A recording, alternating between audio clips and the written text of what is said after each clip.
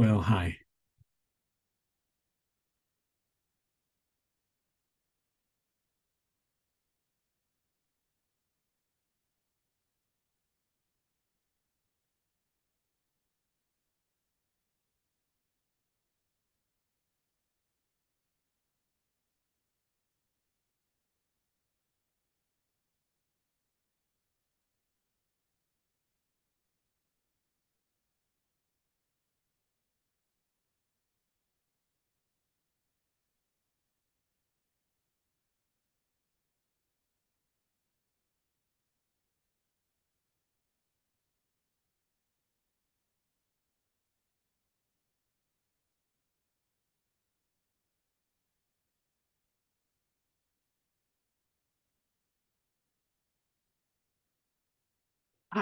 There we go. All righty.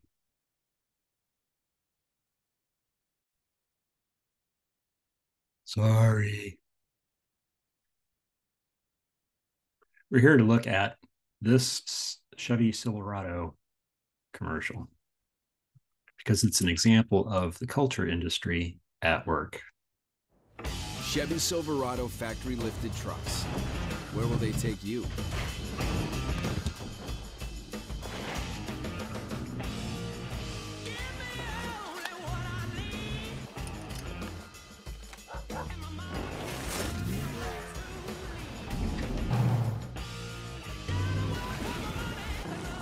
Silverado ZR2, Trail Boss, and Custom Trail Boss, because adventure is everywhere. No, no, no, no. Okay. Indeed, adventure is everywhere. I mean, how could it not be? Say that in, let's say it's a classy, as it sure is. All right. I'm going to try to go through these little thingies here with you. I'm going to do a lot of pausing and stopping and starting. Culture as product. Well, the product is not the truck. Product is the advertisement. This is something you have to understand. What you are consuming is the advertisement, not the truck. And even when you are driving the truck around, what you are consuming is really the advertisement. So the cultural product is the advertisement. And what kind of product is the advertisement? It's an audiovisual product, right? It's predictability and consumability. It's easy to consume an advertisement. All you got to do is look at it, and it's predictable. There's that symbol. Right? It's the Chevy symbol. I think it's recognizable to lots of people. Um, Even people who don't recognize, um, specific car brands can probably recognize that that is a car brand. But I bet that logo has a very high percentage recognition among people who are in the United States, grew up in US culture, et cetera.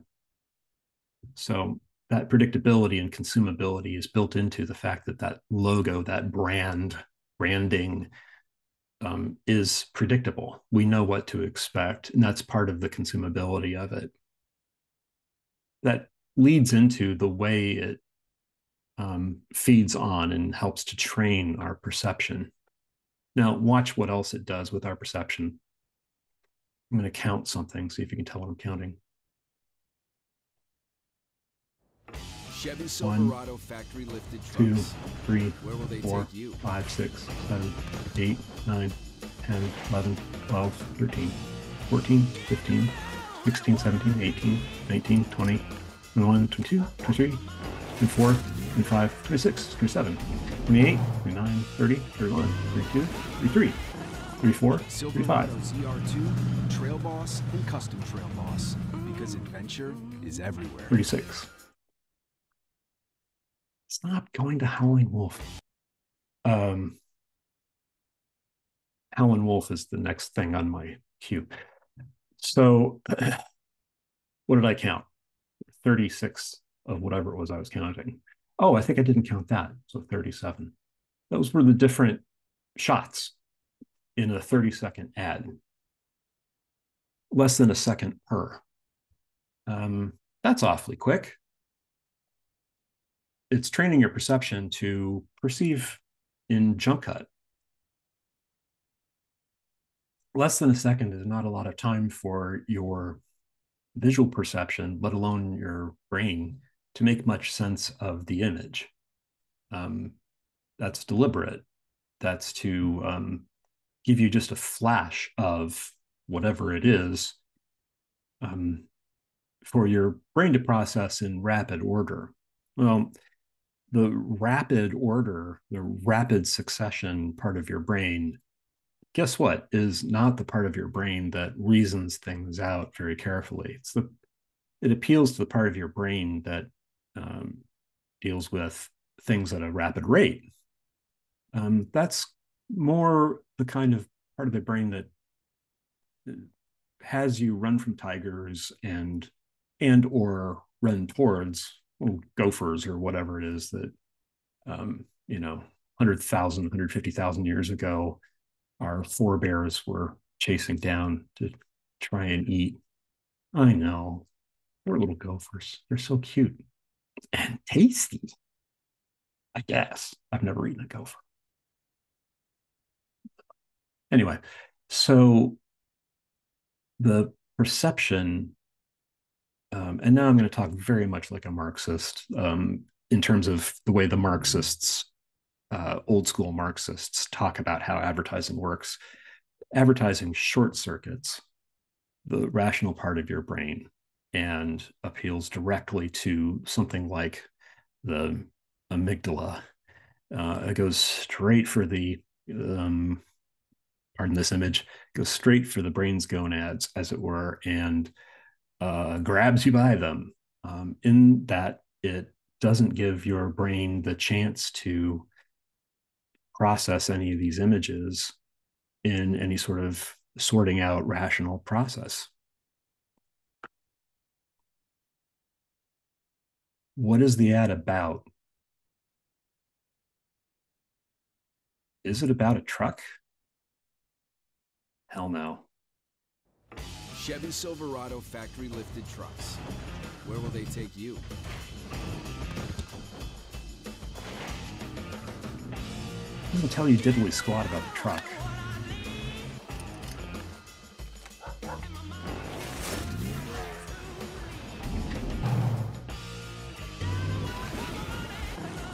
Silverado ZR2, Trail Boss, and Custom Trail Boss, because adventure is everywhere. It tells you about adventure. I mean, the clue is in the title of the ad.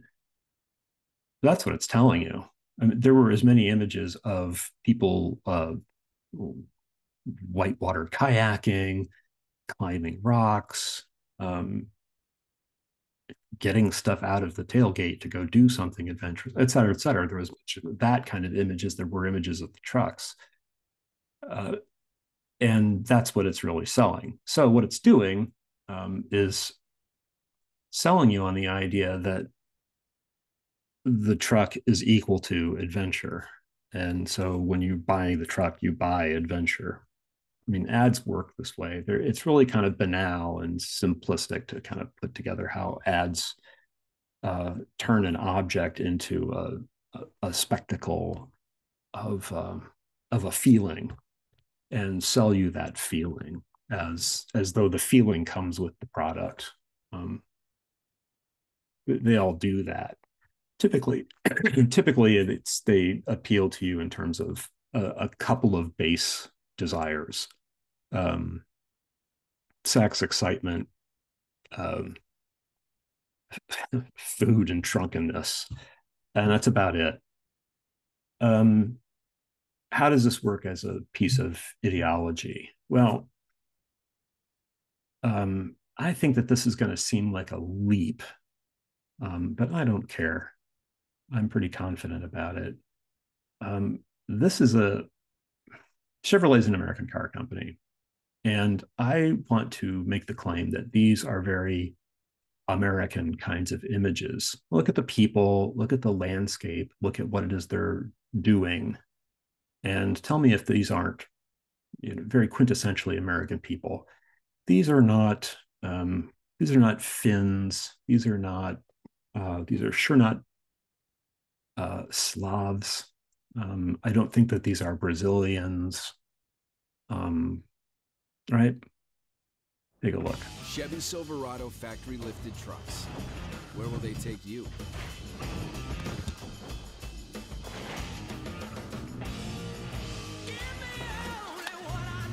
For one thing, where will they take you? All those places are California.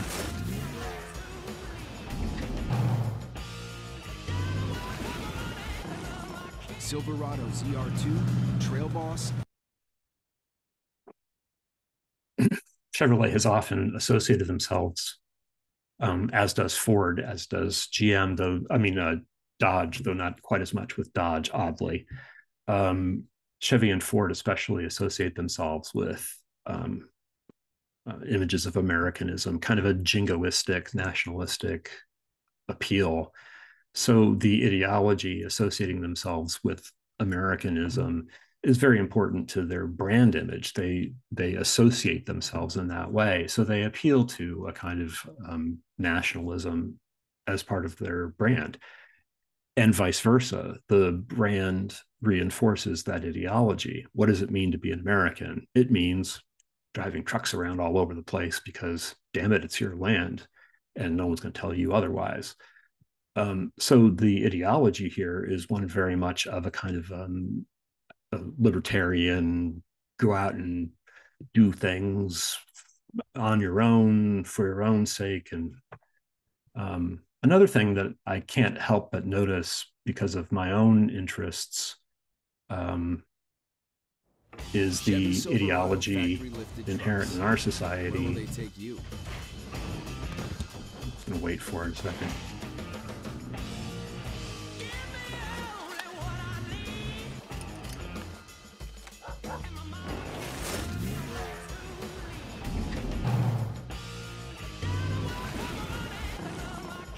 Yeah, as far as I can tell,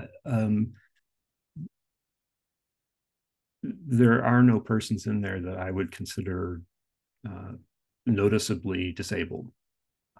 So the ideology of ableism is very much present there. So, and that, in terms of my work in disability studies, that tracks pretty well.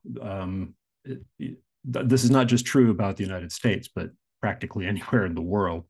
Part of the ideology of being American is being able rather than disabled. Disability is one form of exclusion that's pretty consistent across all nationalisms. What about training, work, and routine? This doesn't seem to be about work in any way.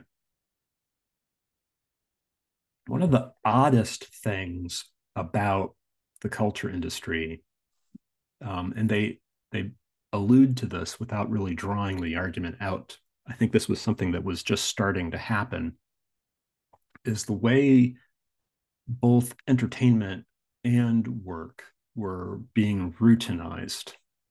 In other words, they were being trained into routines, disciplined, if you like the kind of Foucauldian language, disciplined into certain streams. This is how you entertain, this is how you work. So that entertaining yourself is actually, in a certain way, a form of work. I'll talk about that in terms of how you work on the ad, as well as how what's going on here represents a form of work. First of all, just in Marxist terms, what's going on here represents a form of work because of the work needed, the actual labor needed for the people involved here to be able to afford to do any of these things. Either they're members of the bourgeois leisure class, in which case it's the labor of others that affords them the opportunity to be able to go and enjoy themselves, or else they're members of the working or bourgeois working class, in which case it's their own labor that allows them to afford to do these things, because they thankfully have at least some leisure time. And look how desperate they are to spend their leisure time on doing something. Ah, well, how many of us actually spend a lot of our leisure time doing these kinds of wonderful, wild things? It seems as though it's normalizing a sense that leisure time is always like this. But in fact, it's rarely like this for most people. Most people spend most of our leisure time, well, watching TV and seeing ads like this for adventure is everywhere, instead of actually going out and having adventure anywhere. That's important. This stands in for the adventure that you're not having. And by doing that, you have adventure by proxy. The routinization of entertainment gives you a sort of fake adventure through an avatar of someone else's adventure, and trains you to accept that as a kind of adventure of your own, so that you forget how drab and how adventureless your own life actually is in the routines of working and being entertained, and just the, ordinariness and deathliness of all of that. I told you there were no more nice stories. I mean, I did warn you. Chevy Yes, Silverado again. factory lifted trucks. Where will We they take drill you? this sucker into your head. So now we have to talk about all these young fascists in this ad.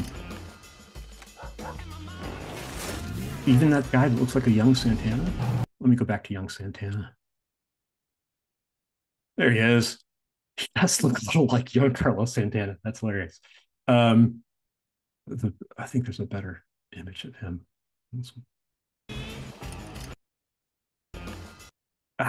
Couldn't quite get it. Anyway, you know what I mean. There we go. There. Young Carlos Santana, somehow miraculously in 2022, climbing a rock in a Chevy Silverado ad. Anyway,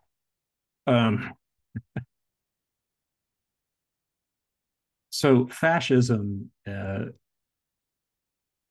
it breeds well on the basis of individualism, because individualism and libertarianism fit together so well.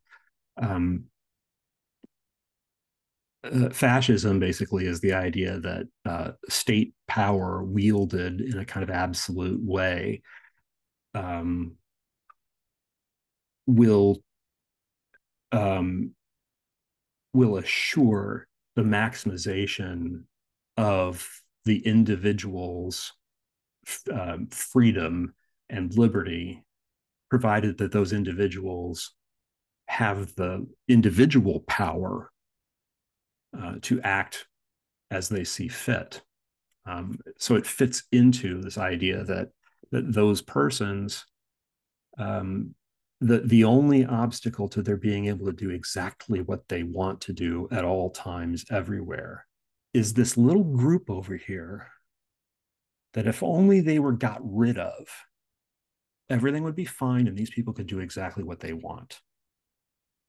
Right? Just get rid of that group, and I can do anything I want, which is what freedom really means, according to these people who have this fascist tendency, this fascist libertarian tendency. It's an individualist concept of liberty and freedom.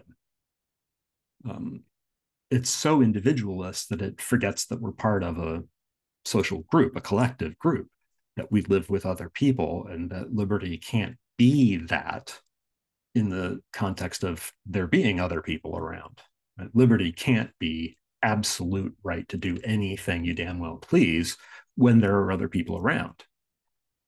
The only way to make that happen is if you have some kind of fascist regime that gets rid of the people you don't want around, so that you can then do whatever you want to do.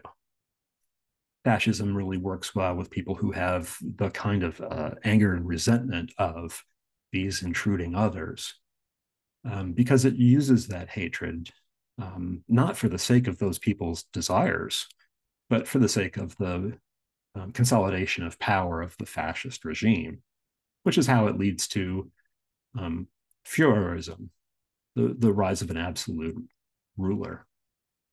Slogans do that very well as well. Adventure is everywhere means jack squat, right? It doesn't mean anything. I'm sitting in my study at home, which I refer to, fans of Dr. Strangelove will know why. I refer to it as the War Room. I was trying to change the nickname of it, and the last good candidate was the Oubliette, and it was decided that Oubliette was a little too either grim or just sort of suggestive, and so it's just reverted back to the War Room again. In the War Room, there are, I don't know, something like 2,000 books and a handful of guitars, a couple of laser printers, um, a desk, a couple of computers, my phone, tablet, about 50 fountain pens, pencils, CDs of one of the Bach Brandenburg concertos I have, the Cafe Zimmermann. Super weird. Guitar pedals. Yeah, having an adventure. It's adventurous. I, you know, everyday life doesn't need to be an adventure, does it? And if it was, how awful would that be? I mean, if making breakfast was an adventure, it would be kind of awful. If, you know, I like to go for walks and when it's cold because I'm not a cold weather cyclist. If going for a walk, I mean, it's really windy today. I might make an adventure. I don't want adventures when I'm going on a walk. I just want to go for a walk. If I'm going on an adventure, I'm expecting, to need to be armed or, carry rope and, you know, have a helmet on and why is this guy not wearing a helmet, for crying out loud? Carlos, if you fall, who will write and play Oye Como Va? Come on, dude. Anyway, so you see how various of these things are built into even just this simple little ad. Um, just to give you an example, though, of how the cultural product, the advertisement, has predictability and consumability. As soon as you see that symbol, oh yeah, we know what it's going to be. It presents ideology, which is a form of cultural power because it tells you how to think about life. It tells you how to think about what a Chevrolet is and how to think about your life. It says all these things are good. Chevrolets are good. Going out with your friends and going kayaking and rock climbing without a helmet with young Carlos Santana is good, and all these things. Rock climbing with young Carlos Santana would be really cool. It attacks your perception with 37 different frames in a minute, in 30 seconds, less than a second per. It routinizes both entertainment and has you think about work and entertainment as fused together while at the same time telling you that they are separate. It emphasizes individuality in a way that doesn't show you how that incorporates a kind of link towards fascist ways of thinking. It it leads you to think about your own life individualistically without telling you that that's pushing you ever closer towards fascism. And it gives you minimalized language, a language that doesn't give you a way into thinking about what's going on, just slogans that say nothing, in particular, nothing about the product, but ads never tell you anything about a product anyway, that lead us closer to practically worship of a singular figure, a person who will seem to be a leader that is absolute and needs to be absolute. So there, I hope that makes sense. I hope that that helps give you a little bit of a concrete example to bounce some Horkheimer and Adorno around on. Be careful though, they're both dead, they might crumble.